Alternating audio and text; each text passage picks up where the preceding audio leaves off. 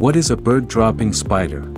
In ordinary circumstances, it's not good to look like a pile of poo, but for the bird-dropping spider, Selenia excavata, this evolutionary strategy is a lifesaver. Found in Australia and New Zealand, the medium-sized arachnid has a chunky, triangular body daubed in splotches of brown, black and white.